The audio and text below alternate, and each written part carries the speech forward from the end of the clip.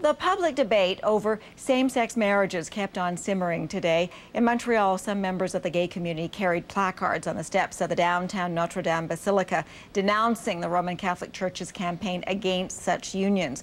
And the church's side of the argument was delivered from pulpits in Ontario. More now from CTV's Jet Kahane. At St. Michael's Cathedral, Sunday Mass included something other than the usual prayers. A document recently issued by the Vatican. A message of opposition to same-sex marriage and a plea to politicians to think hard about voting to allow it. They have the freedom of conscience to vote and make their decision before God. Among parishioners, the idea politicians should put their faith first was well received. They should stand by what they believe in the church. It's a moral issue.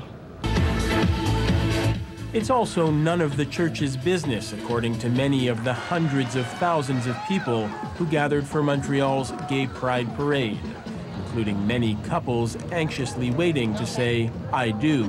We never ask permission to be married in their church. We ask them to leave us alone to live our lives like citizens.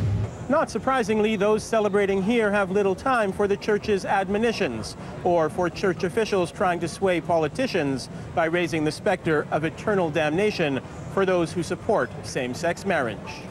That's what Calgary's bishop did earlier this week. They may very well be risking, in the sight of God, their eternal salvation.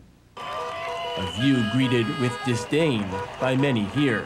According to the Catholic Church, they are going to burn in hell. I would say that that's God's business and they should let God deal with it. The rest, they hope, will be decided by politicians. Several joined this parade to offer their support.